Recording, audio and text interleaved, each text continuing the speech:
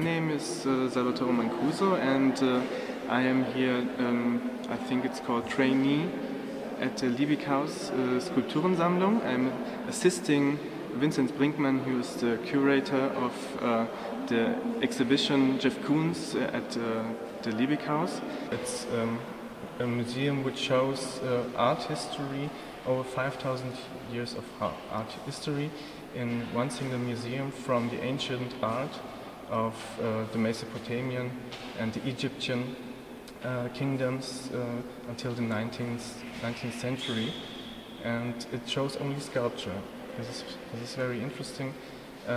It shows the development of the European art from the ancient roots.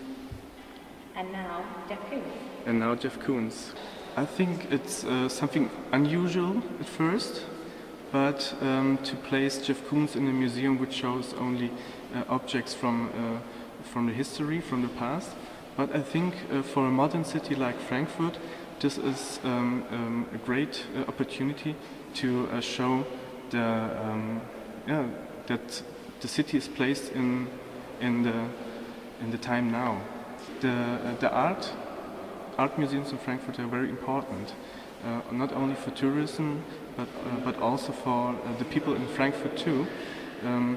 They have a very they're concerned with it, aren't they? They're interested. People are conscious of culture. They're very interested in culture. Thank you so much. That's brilliant. You've been really, really helpful. Thank you.